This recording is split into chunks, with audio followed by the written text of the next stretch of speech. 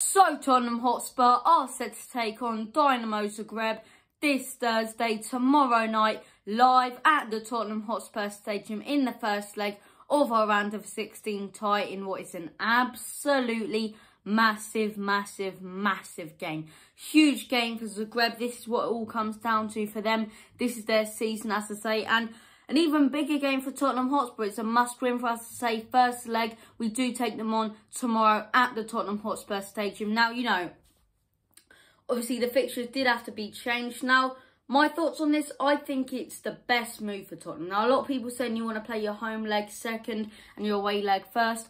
In my opinion, with no fans in the stadium, playing your home leg first is perfect because you can score a couple goals. Then in the second leg, the away goals effect, once again, you know, it does come into effect, and that is what can win you this tie. To say, two-legged affair, and by no means this is going to be as easy as Wolfsberger.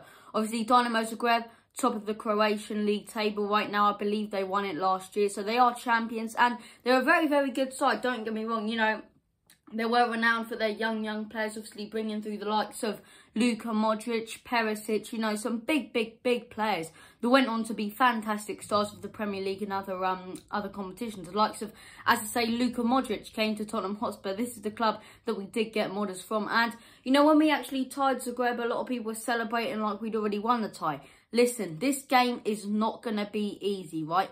Nowhere near as easy as Wolfsberger. We are going to have to play tactically in this one, I think. And as I say, it's going to be a very tough game. So we'll get into the predicted lineup right now, right?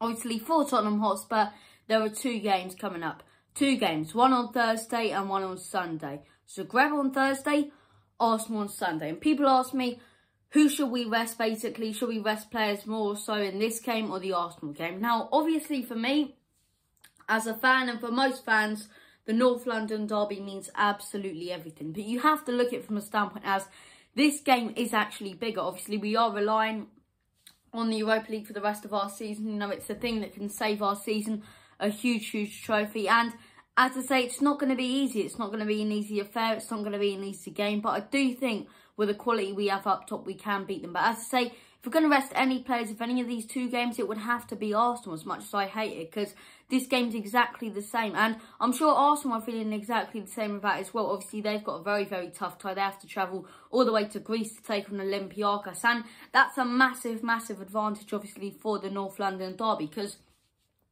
you have to look at it as that game is on Sunday. Sunday, 4:30, right?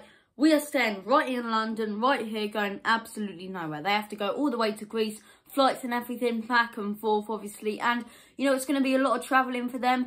And if anyone's heading into the North London derby with a bit of fatigue, it will be Arsenal, as I say. And this game's not going to be easy. So without further ado, let's get on to the predicted lineup. Starting things off, in goal, you have either Joe Hart or Hugo. Now, my thought process on this is I know Hugo as a goalkeeper, you know, you don't really need a rest. And it's getting to the latter stages of the competition where we cannot afford mistakes. So, in my opinion, we start Hugo Lloris in this game. Joe Hart shouldn't start. I don't think we start him in this game. And the North London derby, end of, Hugo in goal. As for the left-back position, for me, it would have to be Ben Davies, right? And I look at this one from a standpoint as Jose believes Davies is just as good as a player as Reguilon.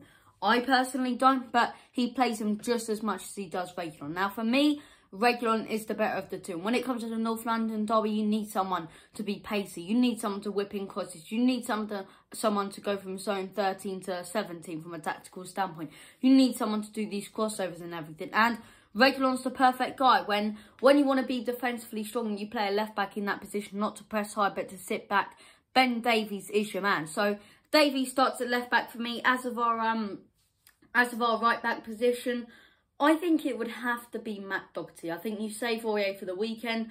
We all saw some of the fantastic tackles he put in the first North London derby. So, in my opinion, you save him for the weekend. And as our centre-half partnership, Toby does need a rest, so does Sanchez. So, personally, I would go with Dyer and Rodon. I think Dyer, honestly, I think he may have learnt his lesson. You know, he could come back into the team, bottle it again.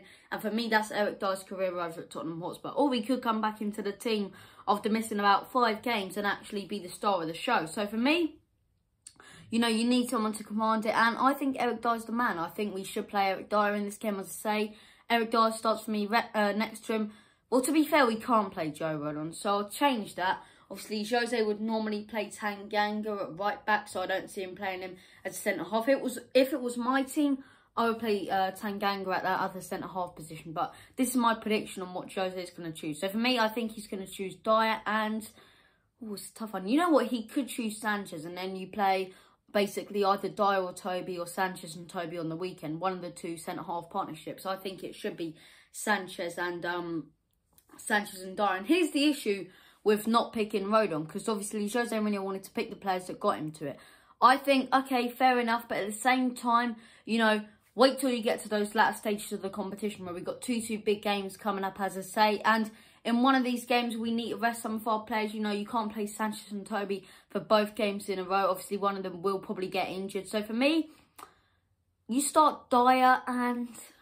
I really don't know. I think Jose's going to start Dyer and Sanchez. You know, I could be on this one all day because I honestly don't have a clue.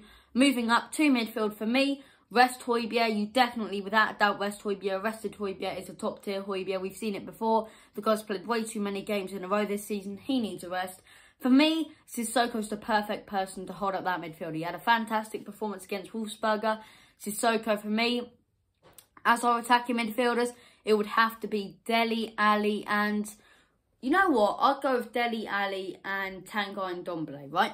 Because I think Tanguy and Ndombele will probably come off in the 60th minute once we get the job done in the first leg, if you ask me. Or if we get the job done, we'll have to find out tomorrow. So for me, Sissoko, Ali and Ndombele is the perfect, because you've got an attacking mix up there, someone who can really hold up that midfield, you know, keep the midfield line very, very close to the defensive line, and sometimes transition into a third centre half, make it a 5 at the back here and there. I've seen Sissoko did it. He did it in the last North London derby, and for me, Jose won't pick him in the North London derby, so I think you play him here. So for me, Sissoko, Ali, obviously technique on the ball. Don't think Jose will pick him on Sunday. He's got skill and obviously has a point to prove. So Ali starts for me, as I say, and Ndombele needs to start in this game. You still need that star power. You still need that quality, and Ndombele is that for me. Moving up to our left wing position, you know, I've sat and thought about this one, and for me, it has to be... Look, we tend to play Sonny in some of these games. Obviously, Jose values Kane a little more. But for me, in that left wing position, you play Bergwijn. I think up top, you play Vinicius. And I think on the right wing, I think you play Lucas Moura on the right wing, right? I think you give him a shift in the right wing. You sub him off. As I say, same with the rest. If we can get the job done or get 1 or 2 goals, I think you sub him off. I think we still need Vinicius up there. Perfect man to head the ball into the back of the net. And Bergwijn, for me, needs to start in this game. Nevertheless, this has been the preview, guys. Thank you all for watching. Make sure to smash that subscribe button and hit the like button if you haven't already. And as always, come on, you lily whites.